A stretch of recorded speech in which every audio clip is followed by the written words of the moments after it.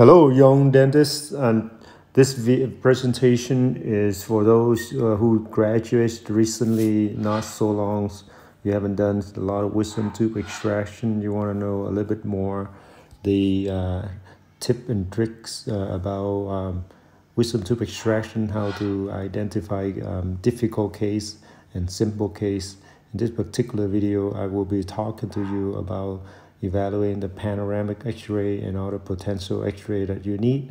You look at the x-ray on tooth number 1 and 32.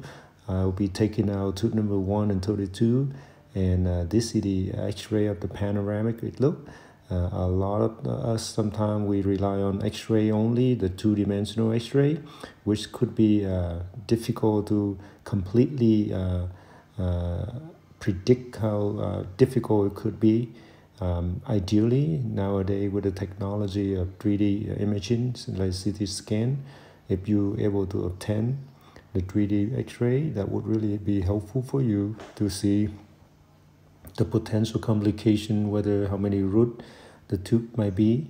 That's where you be more prepared to handle it. I'll be talking to you the basic concept of diagnosis and getting ready to treat the case when you need to remove wisdom tooth. So if the patient come in with a chip complaint that they have been having a lot of pain on the wisdom tooth area, and you diagnose if it is the perioconitis, like acute pain, and you're ready to get the tooth out, some of the things that you want to look for would be how big is the patient mouth? Are you able to access the tooth surgically using handpiece, using blade, using periosteal elevator, using elevator? All of those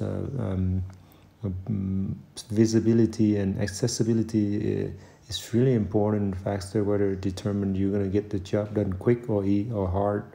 The other factor I would be looking at is would be age. How old is the patient? If the patient is less than 21, 22 years old, probably the tooth won't be that difficult to remove. But if the patient is older than 27, 26 years old, and it depends on ethnicity, some ethnicity is just like Asian or African American could be very hard bone, solid bone, mature bone can be really difficult to remove. Evaluate the root, whether the root is fully developed or is it halfway developed. If it fully developed, you might have a hard time to remove.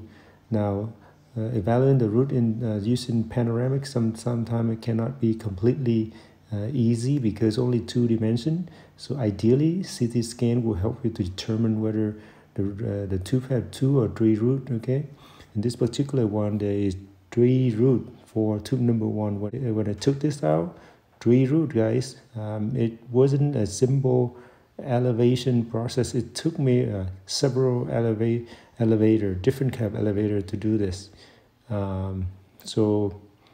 That is difficult. That's why it is sometimes when you evaluate the panel only, you may miss out the aspect of the palatal root, the curve of the root, and so be careful. Sometimes it can look simple, but it could be really hard. In this case, I basically just try to elevate the tooth out using a lot of different elevator and try to really luxate and elevate this until a tooth really loose, and I use the 150 to remove it. And on tooth number 32, I would have to cut the tooth into section the tooth into a meso and distal root, and take them out.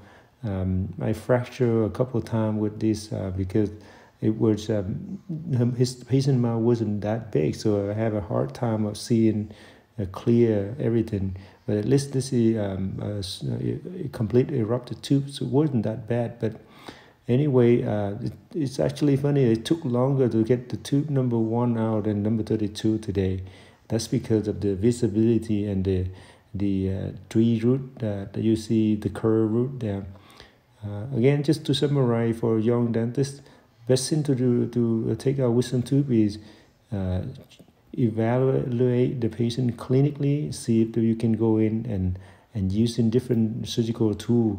If you cannot see much, that means it could be very complicated, it could be very hard. So prepare for that. The other thing would do is evaluate carefully the root of the tube, and also evaluate the patient ethnicity, and also evaluate the age of the patient, whether the patient is fully developed maturely with the root, the bone, based on the age. Those factors really help you to make the decision whether you do it yourself or refer out. Again, it's 5 minutes presentation. Thank you for watching. I hope you learned something. Have a good day. Bye bye, guys.